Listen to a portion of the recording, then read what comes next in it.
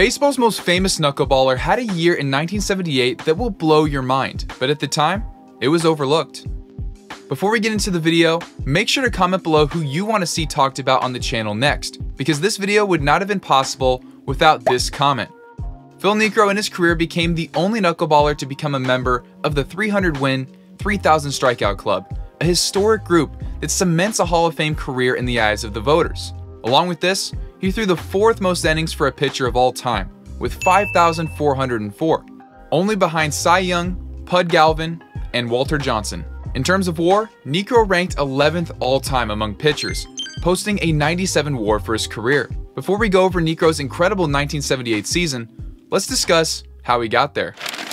Phil Niekro was taught the knuckleball by his father and committed to primarily throwing the pitch once breaking into the minor leagues. After 4 years in the minors and another year spent in the US Army, Niekro made the Milwaukee Braves opening day roster in 1964. It would take another 3 years before Niekro would become a regular starter with the Braves. He posted a league-leading 1.87 ERA in 1967, the only ERA title of his career, over 207 innings of work. Jumping a couple years later, 1969 was Niekro's first All-Star season, posting a 2.56 ERA, winning 23 games and throwing 21 complete games. He would finish second in Cy Young voting this season. Niekro had a down year following this fantastic season, but then over the next 6 years, from ages 32 to 37, was the reliable workhorse that he was known to be. He posted a 3.02 ERA and averaged 274 innings a year in this span. 1977 was a year that he posted an ERA above 4 for just the second time in his career. He was still able to lead the league in innings, because come on, we're talking about Phil Niekro here. That now brings us to Phil Niekro's historic 1978 season, a year that started off on the wrong foot. 8 runs allowed, 6 of which were earned in his opening start against the Dodgers, in which he surprisingly was able to make it through 5 innings. He followed this up with a bounce-back start, firing a complete game and allowing just 2 earned runs. April was a very rocky road, as Niekro's success in this month was sporadic at best. A rough start, a good start, then Niekro decided to cap off the month with back-to-back complete games and allowed just 1 unearned run. Looking at the complete picture, the bad starts were nearly erased when looking at his 2.66 ERA for the month. However, the 2-4 record definitely remembers those blow-up outings. You'll start to see that this, coupled with little run support, becomes the reason for such a poor record on paper. A trend that starts to make itself apparent when looking at Niekro's season is a slow start to the month before settling in and firing off some solid outings consecutively. May was no exception, as he surrendered 6 earned runs in 5 innings, nearly duplicating his season opener. Overall, May was a solid month, as he posted a 3.27 ERA and hurled 3 complete games, although one of those complete games was not your prototypical CG. Niekro practically put the Braves on his back on May 17th, as he threw a 10-inning complete game, allowing just 1 run and 4 hits. Luckily, Niekro was rewarded with a win for his effort that game, as the Braves came out on top 2-1 against the Mets. Niekro nearly cloned his May performance to June, posting an ERA just 1 point lower than the previous month. Niekro's 3-3 record includes some tough luck losses, as he allowed just 2 runs over 8 innings and 3 runs over 9 innings, yet came away with the loss in both of these outings. In just 3 months, Niekro now had 10 complete games, with 3 of those being shutouts. July was a huge step forward for Niekro, as he got into 9 games, 2 of which were relief appearances, one of which he picked up the save in. Niekro's 2.69 ERA for the month was his best yet. Obviously, it was a different time, but the 63 2/3 innings thrown by Niekro in this month alone would be astronomical in the game today. Sandy Alcantara, baseball's modern-day top-of-the-line workhorse, had his heaviest workload in June of 2022. He made 6 starts, 1 of which was a complete game, and pitched 47 2/3 innings. It's crazy how much the game has evolved, to where modern-day starters are not expected to pitch deep into games. Alcantara is a rarity in the game today, but the comparison speaks for itself.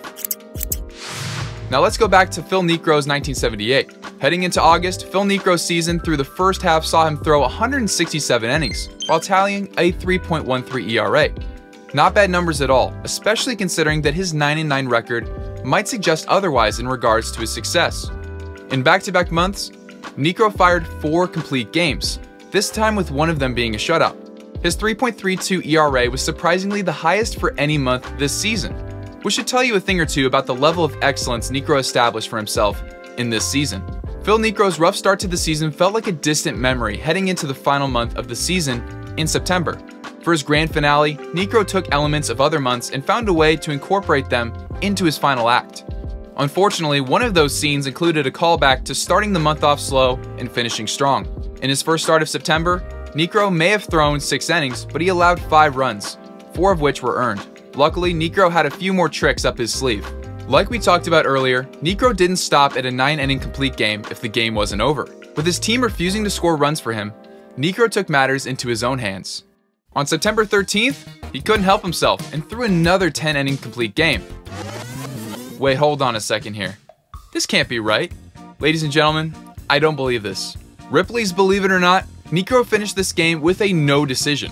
The game went 12 innings and Gene Garber, a very solid reliever in this day, pitched 2 innings and got the win, as the Braves won 5-3 over the Giants. Now I don't know what he said after this game ended, but I would imagine he was both relieved and frustrated. Can you imagine throwing 10 innings and then losing the game? I wonder if that's happened before.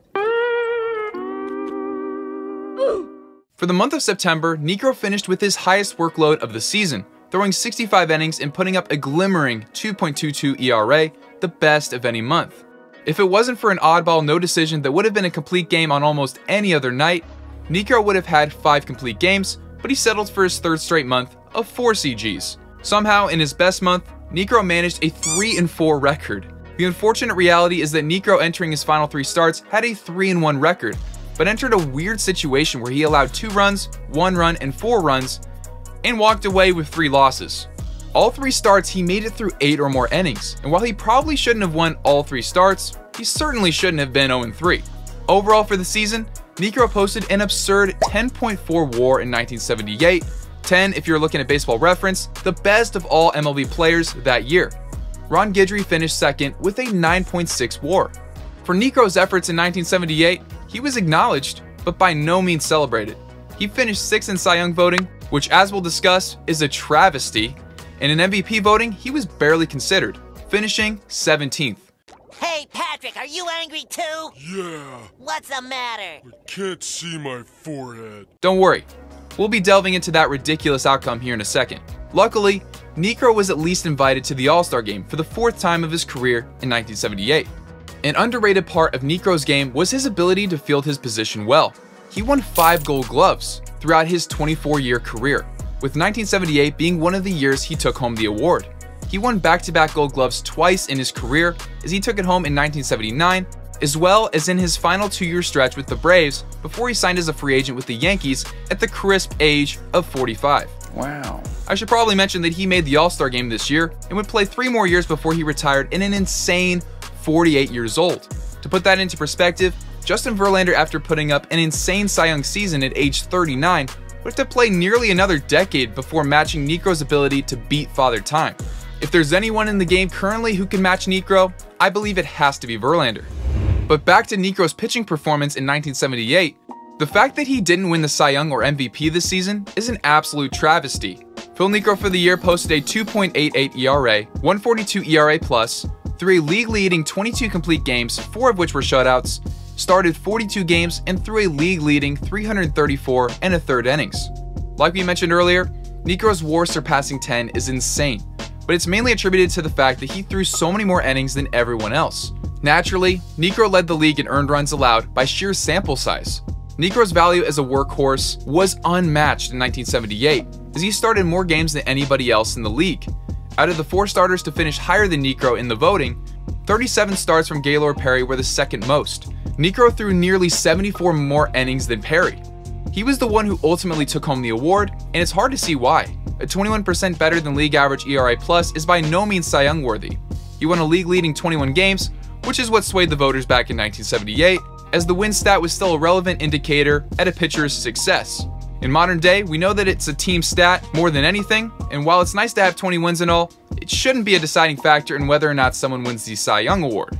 This year was the second of 4 straight seasons in which Niekro led the league in losses. Part of that can be chalked up to 2 mediocre years. But realistically, the fact that he posted a sub 3.5 ERA in back-to-back seasons should not have equated to 38 losses combined. In a 4-year stretch from 1977 to 1980, Niekro was 7 games below 500. In terms of WAR, it isn't close. The top 5 WAR values are all under 6, and Niekro posted a WAR north of 10. Like we mentioned earlier, Niekro had some tough luck this season. He lost a league-leading 18 games, and that definitely hurt his Cy Young case. But finishing 6th in voting? Now that's ridiculous. Even when comparing his WAR value to that of position players in the NL MVP voting, he exceeds that of Dave Parker, who won the award by more than 3 WAR. Parker was great this year, leading the league in average slugging and OPS, but Niekro should have definitely been up there with him, in the top 3 at the very least. Niekro finished 17th in voting, which is baffling considering that a majority of players that finished above Niekro posted a WAR half the value of Niekro. While we shouldn't live and die by WAR, I think it's safe to say based off of the many outings Niekro saved the bullpen and dominated the competition that he should have been considered for the MVP. A lot of voters are hesitant to elect pitchers as the best player in the league, but Niekro made a case that is unlike your typical pitcher. Let me know in the comments down below your thoughts on Phil Niekro's 1978 season. Did he deserve to win the Cy Young or MVP? Make sure to leave a like and consider subscribing if you enjoyed, and I'll see you guys in the next video. Later.